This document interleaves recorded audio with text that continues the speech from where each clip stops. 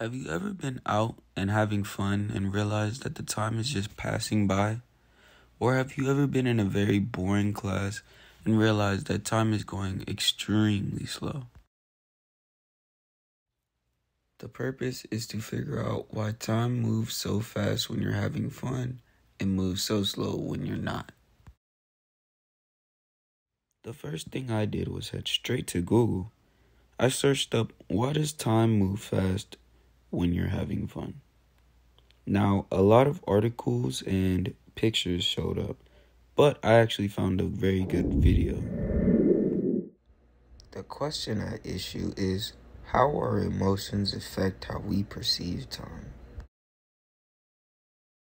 The information that I will be providing today came from the database in BC Library, a short poll that I took on my social media account, and also a short video that I found on YouTube. The passage of time has to do with how much we are paying attention to it. When you're having fun, you're likely focused on a bunch of things. Going back to that concert, you're listening to the music, dancing with friends, and watching the performers. Oh my god, I love this band. Chances are you are not on your phone looking at the time, unless you're that guy.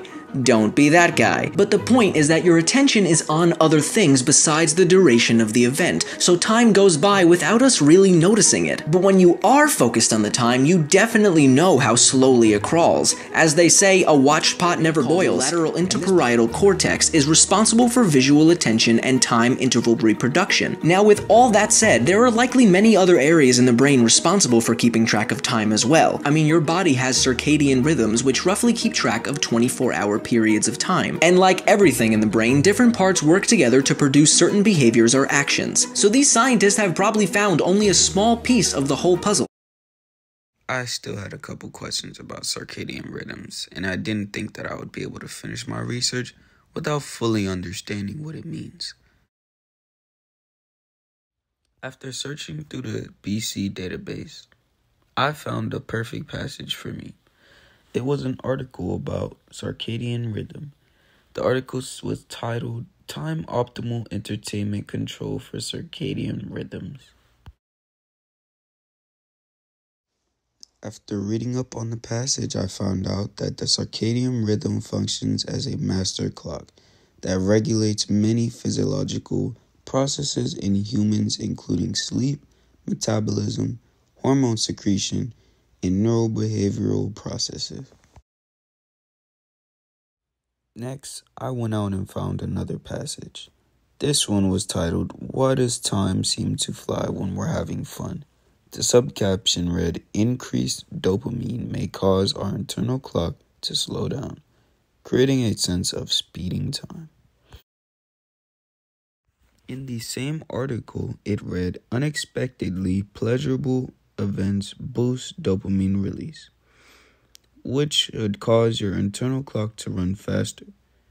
Your subjective sense of time in that case grows faster than itself, so that short intervals seem longer than they are.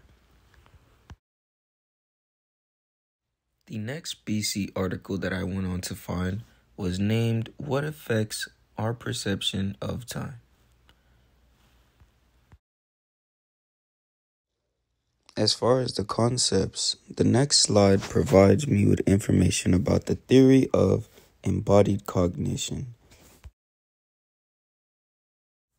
In that same article, I found a passage that reads, It seems to fly when you are having fun and drags when you are bored. This may have to do with our body's way of processing time. The theory of embodied cognition says it is the processing of physical sensations that creates our perception of the world around us, including our sense of time.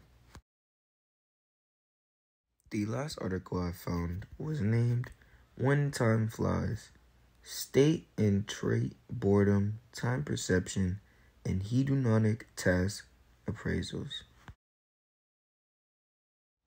In that same article, it reads, The awareness of time informs, structures, and dictates much of our daily life.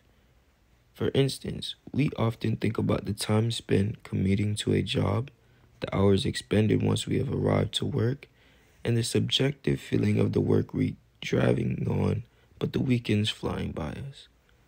Clock time does not vary as a function of one's present situation. Yet, human beings are acutely aware of situational differences in the speed of time. As a source of information, I took a poll and posted it on my social media account. I asked my fellow followers, does time feel like it's moving fast or slow? 60% answered fast, 40% answered slow. I then asked the poll my research question. They answered 100% yes. All 7 answered yes, 0 answered no. After reading all the above passages and highlighting some key points that really stuck out to me, my interpretation is emotions do play a role in the way we perceive time, but emotions themselves do not affect the way we perceive time. Dopamine levels, the amount of attention we're giving the clock, circadian rhythms, and the theory of embodied cognition all play effects into the way we receive our time.